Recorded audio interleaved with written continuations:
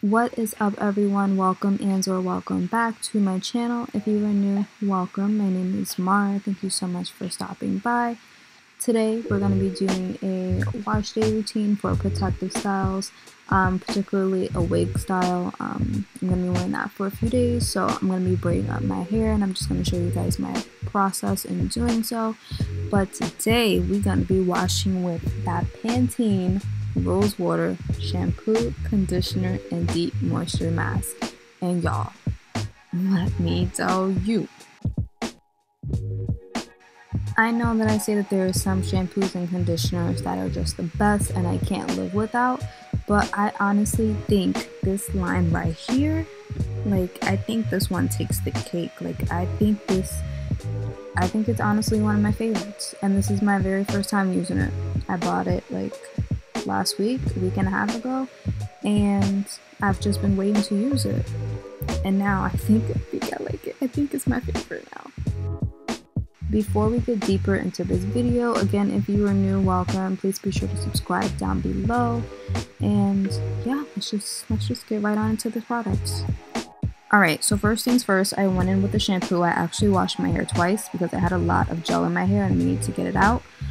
So the second product I used was the Rose Water Deep Moisture Mask. And let me tell y'all, when I put that shampoo in, it didn't dry my hair out or anything like that. So that was fine. It was what? It was good. Okay. So I went in with that mask, and as soon as I got to rubbing it in, I felt the slip, and it just melted into my hair pretty much. And I let that sit in my hair for the majority of the time that I took my shower. And then when it was time for me to take it down, y'all, after I took my hair down to rinse the mask out of my hair and I looked at the mirror that I have in my shower, just the actual look of my hair in person, it looked just so hydrated, it looked so moisturized, and that's why I made that face, because I didn't even touch my hair after I let it sit. I just looked at it and it looked good. And y'all know that with some deep conditioners, when you put in your hair, there's slip and it makes your hair soft when you put it in, but when you go to rinse it out, it's it didn't really do anything for your hair. I've had some deep conditioners that just felt like that, and this one definitely did not do so. My hair was moisturized when I put it in and when I rinsed it out, and to be honest with you, I felt like this was the softest I've ever felt my hair with the deep conditioner. Even my Cream of Nature, that one is amazing for when I deep condition my hair with steam, but this one, literally as soon as I put it in, it was just instant softness. And I'm not being paid to say this, I'm not joking with you guys. So moving on to the conditioner, like that mask, it was hydrating, it was moisturizing, and it really did help my hair with the detangle. The mask, it helped the detangle, but the conditioner, it also helped as well, because I really didn't have to do that much work when I turned the water off.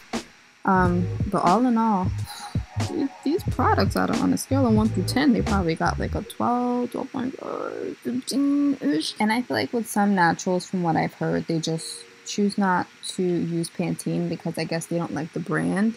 But if you're someone who's looking for a cost-effective shampoo, conditioner, and mask, all of these products, they were under $10. And you know, if you normally use all natural hair products that got all natural ingredients, you know that it's hard to find products that is under $10 that works.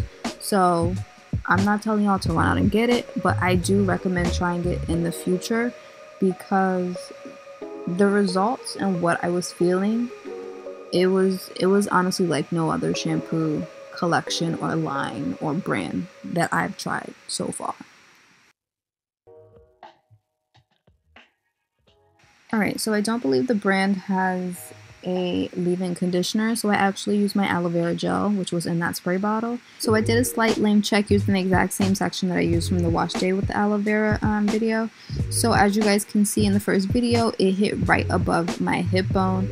Now you can see that it's just a very small tad bit under my hip bone, under the start of my hip bone. So you can definitely see that there was some growth there, but for both of the length checks that I did so far with the aloe, I did do it on wet hair, obviously because I was styling my hair those days, but hair also has a little bit more stretch to it. It's a little bit more elasticy when your hair is wet, so you can get more of an accurate depiction as to how much your hair is growing or if your hair is growing when it's wet.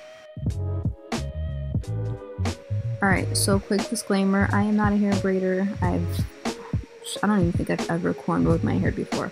When I wore a wig in the past, when I was natural, my mom used to braid my hair, but please do not critique my braids too hard. I am not a professional.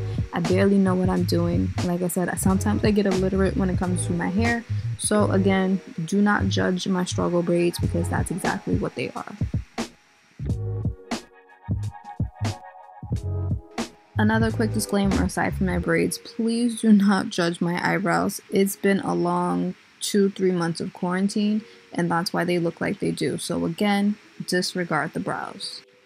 Okay, so we got our struggle braids. Now we're gonna go in with Dax Super Grow, and I used to use this stuff, or my mom used to use this stuff all the time on my hair growing up with my braids, with my protective styles for relaxed hair. She used to use it, and she swears up and down that it actually grew my hair back when I had ringworm, and I honestly do think that it grew my hair back, so that's why I still continue to use it.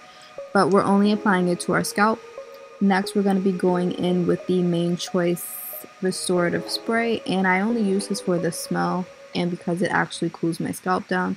So that's the bomb product to use.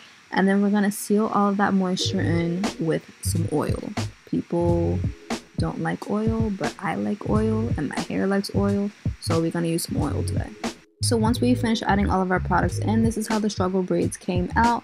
It honestly doesn't look too bad from the side, but when you look at it from the back, baby, you don't want it.